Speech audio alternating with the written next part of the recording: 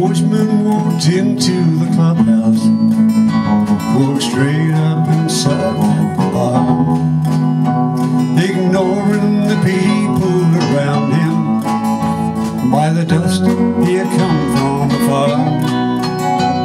This young man, not more than 20, in a bow tie and starched ruffled top, said, "Excuse me, sir, are you a member?" Said, "Am I a member of what?" "I'm afraid, sir, you're not allowed in here. I'm asking you now, would you leave?" All eyes in the room were upon him as a young man took hold of his sleeve. "We have certain rules we abide by, and unless you are here as a guest, can't serve or attend to your asking. We're not even suitably dressed."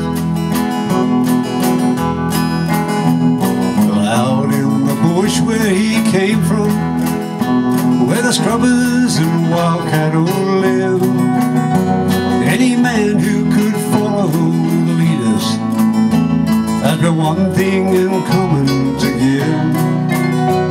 You could see at a glance what he's wearing, maybe faded, not looking the best. The patches and tears from the timber, but you know that he's suitably dressed.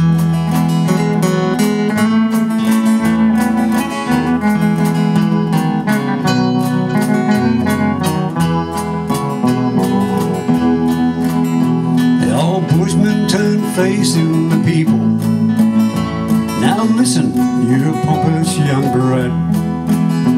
The name on my lid says a Cobra.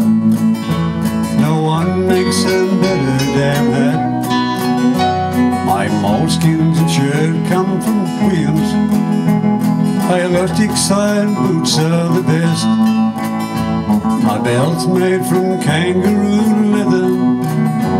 And you say I'm unsuitably dressed. So take your hands off and don't touch me. I'll break it next time if you try. Take a look at yourself in the mirror and tell me about your attire.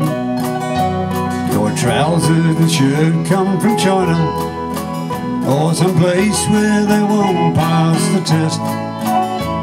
Not one thing that's made in Australia, and you say I'm unsuitably dressed.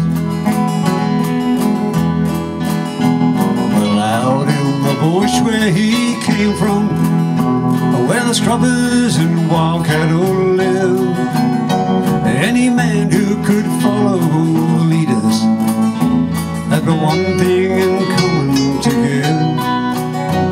You could see at a glance what he's wearing, maybe faded, not looking the best.